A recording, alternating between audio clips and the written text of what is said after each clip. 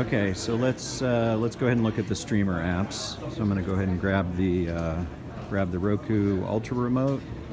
Let's switch over to the Roku. We're going to go ahead and launch the TiVo app. Fire that up.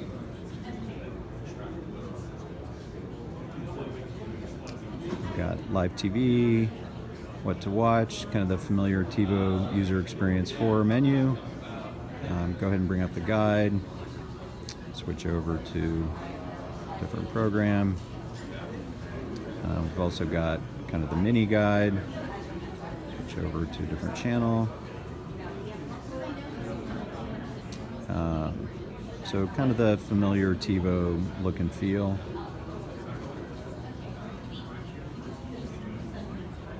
Back to the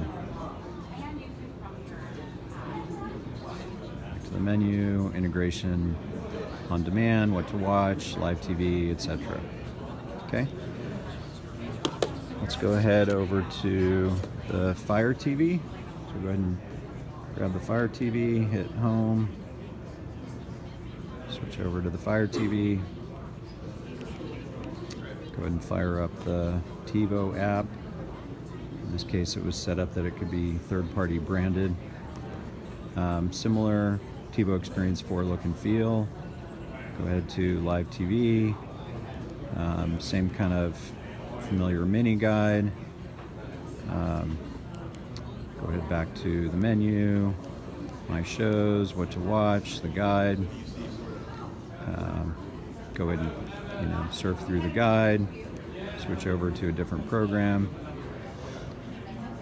Pretty straightforward. Now let's go ahead and grab the Apple TV remote. Go ahead and bring the menu up for Apple TV. Let's go back to the main menu so you can see this is actually Apple TV.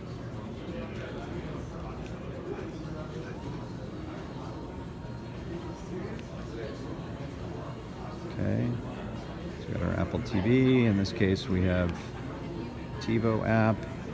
On this particular one, for some reason, the posters aren't loading.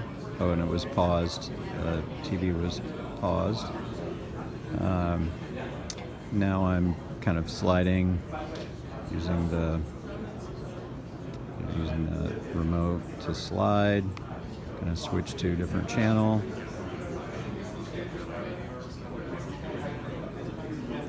And we can rewind, fast forward, bring up the guide, kind of scroll through the guide.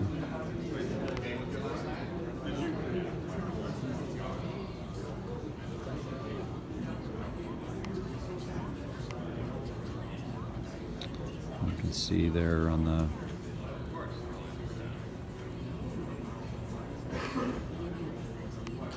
when we pause, we also have options to bookmark, create a one pass, all those kinds of things.